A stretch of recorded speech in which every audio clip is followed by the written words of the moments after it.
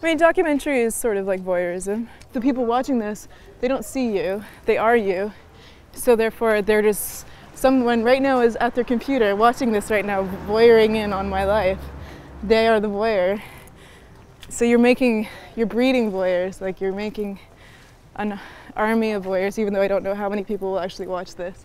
But dozens. So like 24.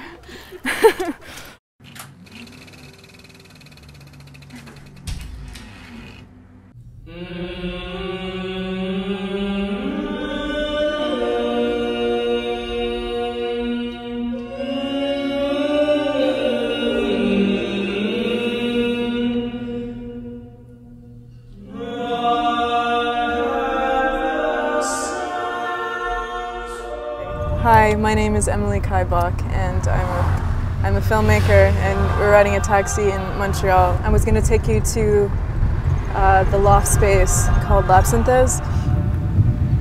It was my first home here. We had music shows, we had art shows, we had film screenings. It wasn't just about going to some cool party, but actually being involved in a community and this sort of like golden dream of everyone helping everyone and collaborating. If you were to be interviewed, he'd be like, oh yeah, my friend Grimes, and cool music, and doldrums, and Tonsor Bennett, and Blue Hawaii, and braids, and you talk about each other, and in that you would build up each other, and I think that's what my music videos sort of did.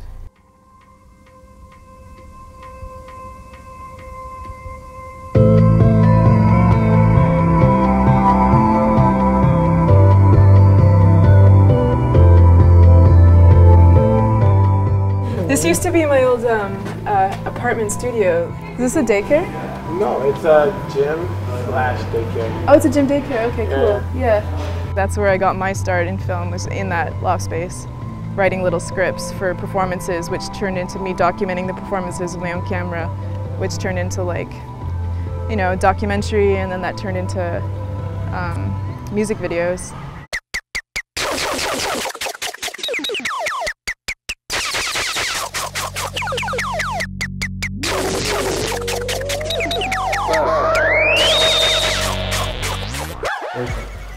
Hello? Hey, Evan!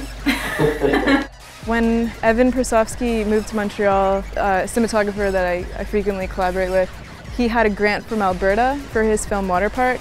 He basically was like, I've already paid for that film out of pocket. I want to do something new with this money. So we had 10 grand. And I was like, I have all these ideas for music videos I want to make. Like, do you want to shoot them? And we can shoot them on film. She was just really strangely confident for someone with basically no experience. And somehow, I don't know what it was, but I don't know if she even had to talk me into it really, because I wanted to. And those videos sort of launched our career, for him as a cinematographer and myself as a director.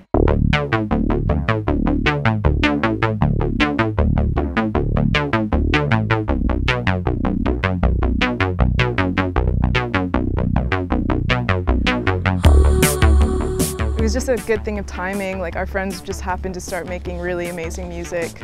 Claire was like an old friend of mine, and she just started she made visions like in her bedroom on GarageBand, and like I had known her for a long time, and I remember listening to her EP on the bus that she gave me on my phone and just getting goosebumps and texting her being like, I have to make you a music video. And then Evan showing up and him being like, I have all this money. I'm like, hey, let's do this. So it was just like, you know, good friends making really good music that ended up being an international standard of like excellent music. All their careers launched, like Claire, like, you know, obviously through the roof with Grimes, and then like Eric's doing super well with Doldrums, and like it goes on. Like, I think Arbutus, the record label that came out of L'Absinthe, was sort of the second phase after we got shut down, kind of turned it into a record label representing all these different bands, and so that's just been really exciting to witness that.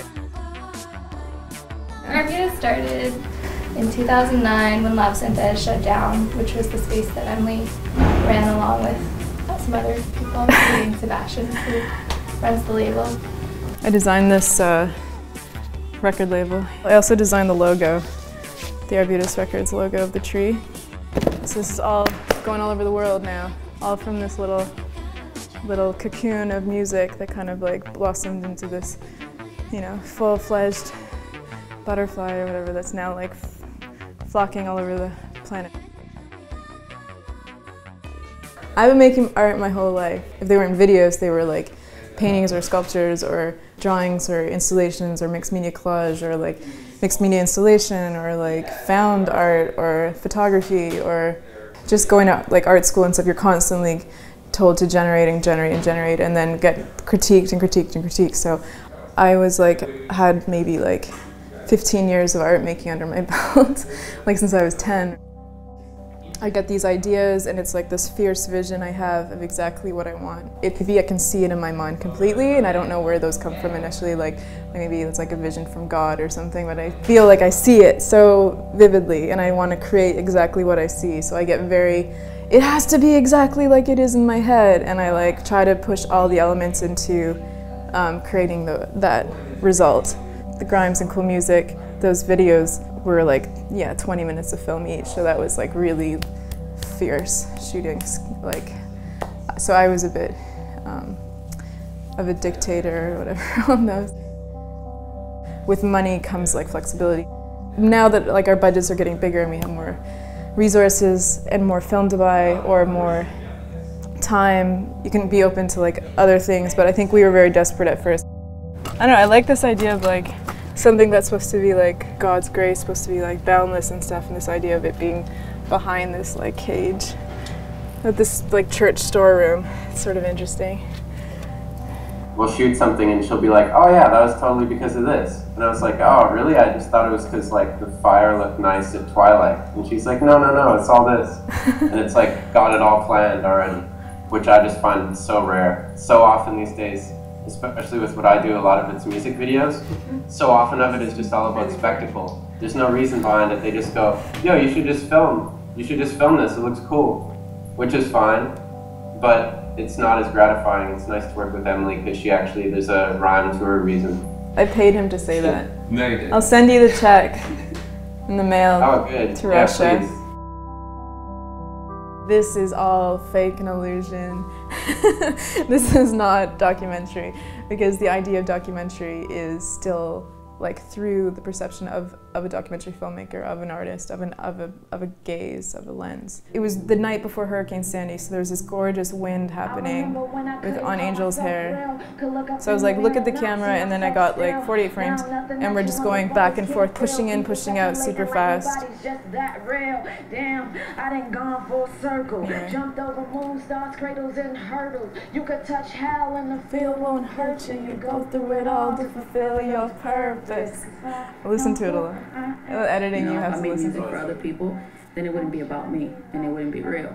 I mean, I essentially, they're really talking. This is really their opinions, and I'm chopping it up, obviously. So it's like, it's just amazing, like the creative treatment of actuality, or whatever. It's like, you can do so much. Mickey.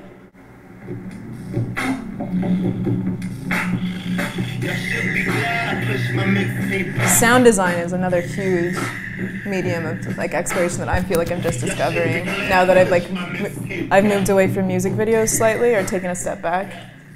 Like last year I made like 9 music videos, and this year I've like made like 2 or 3, and I've like said no to a lot because I really want to get more into sound design or like within fiction. Oh, just because sound contextualizes images big time. The problem with music videos is that you're given one music track, and then whatever images you shoot for, you obviously have to be thinking about the track. Sometimes I'll be wearing earbuds, listening to the song again and again as we're filming, thinking about like the mood within the track and how it's gonna shape the images. And then obviously the images, like there's a conversation happening there, but like yeah, just having freedom where it's like I can maybe choose a different track, or I can have just like ambient sounds of like, you know, wind and no music, and then, or someone just talking, like someone whistling on the, you know, walking. And so I just feel like that would be really fun to explore. Hopefully that's the next thing when I make my short film, which I'm working on now, which is going to play a lot with sound, which I'm excited for.